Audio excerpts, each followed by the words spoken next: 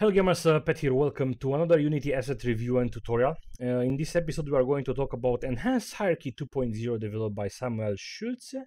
Something like that. I don't know. I don't know how to pronounce his name. He's actually a cool guy that I have to cover two of his assets, Enhanced Hierarchy and another one that's actually also kind of great. Before we begin, check this out. The asset is like very small, like 100 kilobytes, and in those kilobytes you actually also get this zip file, which is actually a DLL connection or collection of the script itself, in case you want a DLL and you don't want the scripts themselves. So it's even less than that. And one of the reasons why I like Enhanced Hierarchy 2.0 is because it's super lightweight and it does exactly what it should do, and it's not really heavy like some of the other assets that I've tried out. I tried one of them some time ago, and I was like a bit like, oh, now I need to learn the hierarchy and how to use the hierarchy. No, I don't want to do that now. So I went back to Enhanced Hierarchy 2.0, and as you can see, this is how it looks.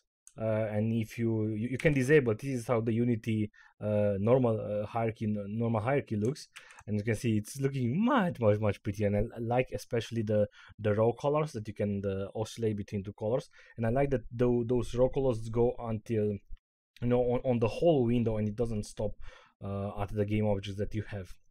It's something. Sometimes I'm a little bit OCD when it comes to stuff like this. So anyway, the current price is $10. Right now it's on sale at $7. Of course, the price can increase or go below. So that's why one of the reasons why I'm not talking about the price too much. And this is how it can look for you. As you can see here, it supports icon. This is the game object icon. This is the prefab icon. In case there is something missing, like a prefab is unlinked, you can see it with red. You can see what's disabled, which is grayed out a little bit. You get warnings, you get notifications from and compilers, and you see the icon and you know that game object gave out a notice or a warning. And you can also customize those icons, and those icons are if it's visible or not, if it's locked, if it's static, if you can apply the prefab, tag, and layers. So let's actually go into the options themselves.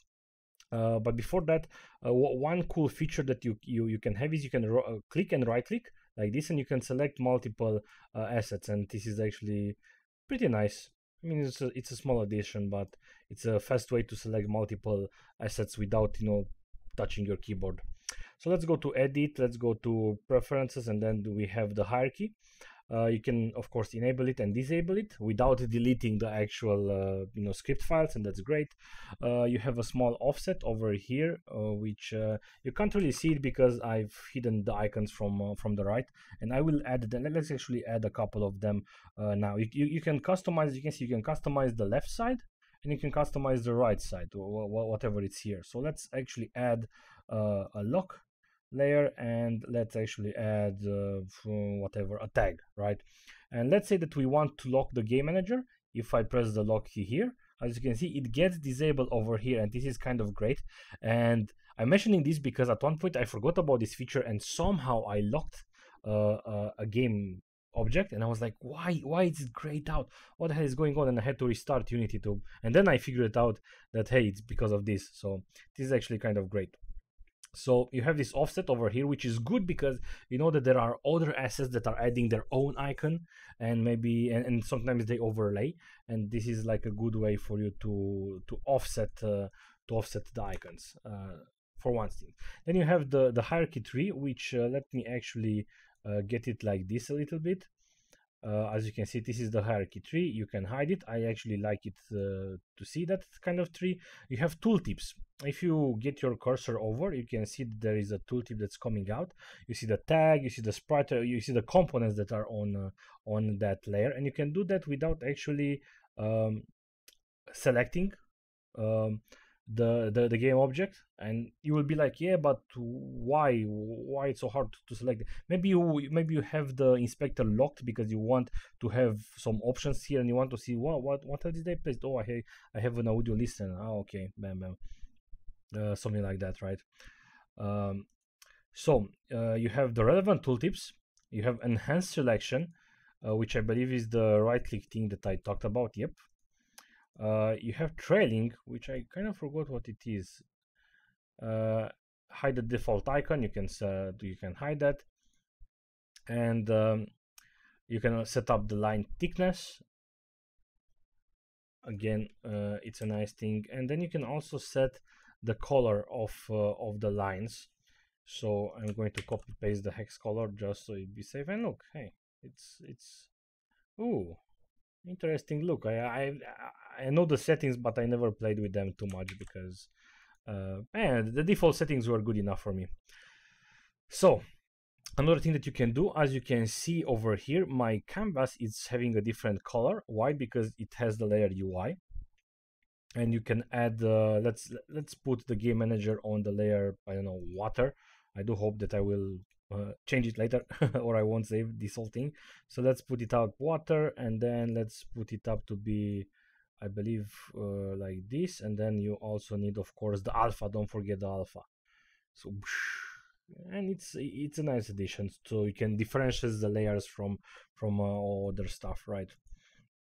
So let's actually delete this and put my game manager back, because I don't want to get crazy why some things are not working. So mini label, you can put up a label there. This is the game manager, this is the main camera, this is the tag I'm using, or you can put up the layer, or you can use a smaller font or a bigger font, as you can see. And you can hide or unhide the untagged, which is, I don't know, maybe you also want that. I don't want anything like that. And you can also customize the left side icons, as you can see here, and the right side icons I've already showed you. And in this project I don't need them right now. So this is like a fast preview for Enhanced Hierarchy 2.0. As I've said, I like it because the price, it's very decent. It's very lightweight. I don't feel that it's clogging up too many things. I didn't got any errors or any problems with it. You can enable it, disable pretty fast. And as I've said, I like this raw color change, and I like that the colors are, the rows are going to the whole panel size, and that yet again it's not like cramped with too many things, because I don't want to learn a new asset, like to learn a hierarchy plugin, for example. So anyway, I hope this was useful for you. Don't forget to check gamerpad.com. I also created an article for this asset, and in case you want to check this out from the asset store, make sure you click the link in the description. So thank you guys for watching this. See you soon. Goodbye.